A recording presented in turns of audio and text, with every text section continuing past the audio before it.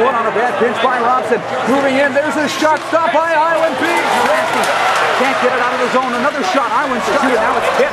Right to Johnson, one-on-one, Johnson moving in, takes the shot, stopped by Iwan. Terrier netminder Adam Iwan was on his game in Game 5 of the Anavet Cup series.